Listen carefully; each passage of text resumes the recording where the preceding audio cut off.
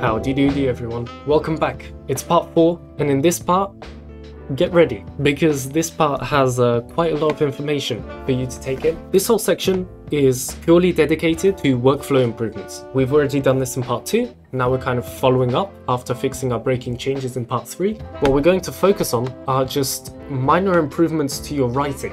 Because as you're writing documents, you end up repeating yourself a lot. You end up doing the same things quite a bit. So we're going to look at 5 different modules today that are going to just help you automate some repetitive tasks within Neorg. So buckle up and here we go. The first module I'd like to show you is a very simple one. For some it's going to be worthless, and for some it's going to be really important. And this is the core.pivot module. The entire idea of the pivot module is that you can convert between different list types with just a single key press. So in our Neorg document, let's write a quick list and see it in action. Right, so here's my list with 3 items, and currently it's an unordered list. And what core.pivot allows you to do is it allows you to either toggle or invert the list. And we're going to get into the differences in a minute. To toggle the type of list, there's an exposed keybind, which is local leader LT. And that stands for list toggle, where local leader is just like the prefix used for Neorg. So it's Neorg list toggle. And if you hover your cursor over the list you'd like to toggle and run the command, the core.pivot module does its thing, and now it's an ordered list. And if you run it again, it converts back to an unordered list. Pretty sweet, pretty simple. But I did also say there's an invert command, and if you run the invert command, it seems on the surface like it does the same thing. The invert command is local leader li, or local leader list invert, and when you run it, it also converts to and from an ordered list. So what's the big deal here? So lists in Neorg can actually be merged and mixed together. I can actually go down here and I can start writing an ordered list right next to an unordered list. Now these, well, they're adjacent to each other, and Neorg actually treats these as a single list. Now we can actually prove this by just looking at the syntax tree that Neorg generates when looking at your file. And you can view this syntax tree using an inbuilt neovim command, if assuming you're running on the latest nightly, I believe. I don't think this is in stable just yet. The command name is inspect tree, and hitting enter, you're going to see the whole tree for your file. Now you can go down here, and as you move your cursor, you're going to see different elements of the document highlighted. But as you can see here, there's a top level node called generic list, and all of the other nodes underneath are considered children of this big generic list. This includes this unordered item, this unordered item, this one, and also all the ordered items. So this, and also this. So notice, if you run list toggle, pivot is actually only going to look at the first item to determine what to switch to. So it's going to see this is an unordered list item, it's going to convert everything to ordered. So if you're going to run list toggle, you can see these also remain ordered. And now when you list toggle again, everything gets switched. List inverts, however, it just goes through each one and inverts it, like this. So that was the pivot module. Next up, I'd like to show you the promo and itero modules. Starting off with the itero module. Itero allows you to just continue items. By hitting Alt-Enter in your terminal instance, it's going to look at what you've been typing already, if it's a list item for example, and it's going to enter a new line and start a new list item. So showing this off is very simple. I can start writing a list item 1, and then when holding Alt and hitting Enter, I immediately get dropped to a second list item. Itero actually works for every kind of object, and it changes its behavior depending on context. So if, for example, I'm inside of a heading 1, and I'm typing some text, if I hit now Alt-Enter, it's going to start a new level 1 heading. And if I enter a second level heading, and I hit Alt-Enter, it's also going to start a new level 2 heading. Another thing is it also retains to-do status extension, so if I write something with a to-do status, and I go to the next one, it's going to keep the to-do item. And that's it for this module, just a single keybind, but it does make a difference when you write some. Module numero 3 is the promo module, and you should be doing this already, but I recommend you're running on the latest stable Neorg version. In this case, this is 4.0.0 or later, because the promo module got rewritten, much more stable, much better, by a great contributor. So what promo does is it either promotes or demotes some object. and this object is a nestable object. So this includes stuff like headings, because you can nest headings in headings, lists, and also quotes.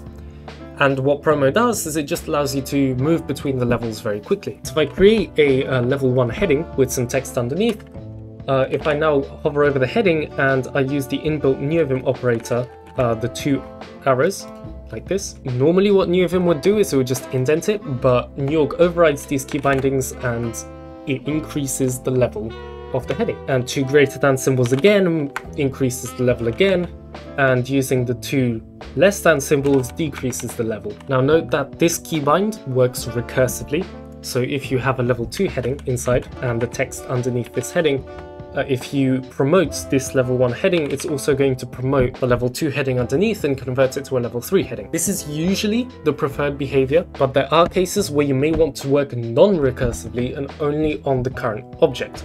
So to illustrate this, I'm going to put some text below the level 1 heading. Now with the regular keybinds, it's going to move everything, but if you use the greater than symbol and then you let go of shift and press the dot key, which on most keyboards should be exactly the same key, it's going to work non-recursively. So to type that out, the keybind to promote non-recursively is greater than symbol, then dot. And to demote is the less than symbol and then the comma. And to see this in action, you can see that now only the top heading is indented and the level 2 heading is left untouched. Apart from having normal mode keybinds, you also have access to insert mode keybinds in case you'd like to do things from insert mode. These are also inbuilt keybinds within NeoVim, and these are Ctrl-T and Ctrl-D. Ctrl-T usually increases the indentation level and Ctrl-D decreases it, and Neorg overrides this in case you're in a special situation like on a heading to promote or demote the heading recursively. There's no non-recursive keybind, only recursive for insert mode. Now if I start writing a heading 1 title and I hit Ctrl-T, it's going to automatically promote the heading. Now one thing to note, TreeSitter, which is the engine that is used to parse Neorg documents, it doesn't always understand incomplete syntax, which means that sometimes the promotion won't work if you're just mid-typing. And the promo module really pulls information from TreeSitter, so if the information is incomplete, then you're not going to get any results. And an example of this is the heading. If you actually write a heading like this and you don't type anything in the title and you try hitting Ctrl-T, nothing's going to happen, because the promo module doesn't see the whole picture and doesn't quite understand what you're doing. Running an inspect tree shows us that TreeSitter thinks this is an error with a heading 1 prefix. So whenever you're going to indent, just write out your title first and then promote or demote to your liking. And also one last thing, even though Neorg does override these key bindings for normal text and for everything else, it works exactly like the default NeoVim does. So if I just type in some text here and I try to indent it with Ctrl-T, it's going to get indented normally. So it's not a greedy kind of overriding of your key bindings. The special promotion behavior only activates whenever it has to. The fourth thing on today's list is the traverse heading mode. Whenever you have a large file, you usually want to very quickly jump between important sections of the file. And there are 2 ways to do this, which we'll explore today. The first one is using the traverse heading mode. Neorg can actually operate in many different key binding modes, and there are only 2 available by default. These modes can be changed by running Neorg mode and then tab complete. And as you can see, Neorg is the first one that shows up. This is the default mode that you enter whenever you launch Neorg. And you also have traverse heading, which is a special mode when you want to quickly skim through documents. So to illustrate this, let's write out a few headings. So here's an example file you might have. This is a very small scale example, and what I want you to imagine is that there's a lot of these headings in your file. Now instead of going up and down by holding J and K, let's enter the traverse heading mode. And now whenever you hit K, Neorg is going to jump the heading above, and if you hit J, it's going to go to the heading below.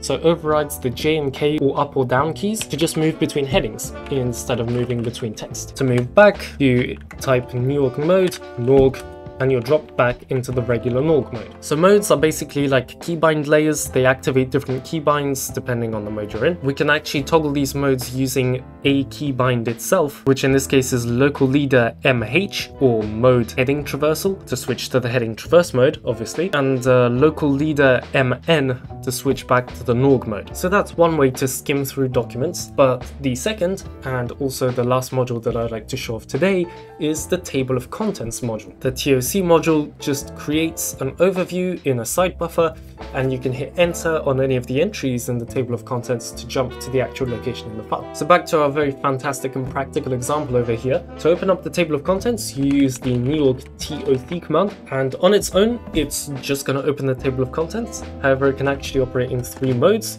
If you hit tab, it can operate in left mode, where the TOC is opened on the left. It can be opened on the right, or instead of showing a different buffer at all, it can send all of the entries to the quick fix list, which we'll also get into. If you run it without anything, by default, Neorg TOC will respect your split right option, which you can have set in your NeoVim. Split right is by default off, which means your TOC is going to be open on the left. Right, let's run the command, and there you go.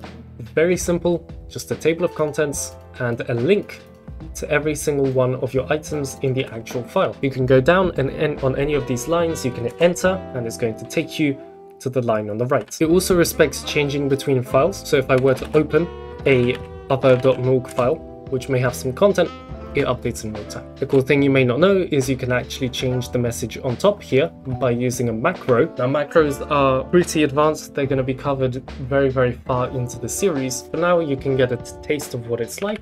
You go to like somewhere near the top of your document and type .toc. After the .toc macro, you can actually write a custom title. And after saving the file, it gets automatically updated to match the title. What .toc will actually do is it will generate a table of contents in your buffer whenever you export to some other file. And the parameters supplied to it just allow you to customize the title, which the TOC module actually respects. And it will also update as you make changes, however it will only refresh whenever you save the buffer.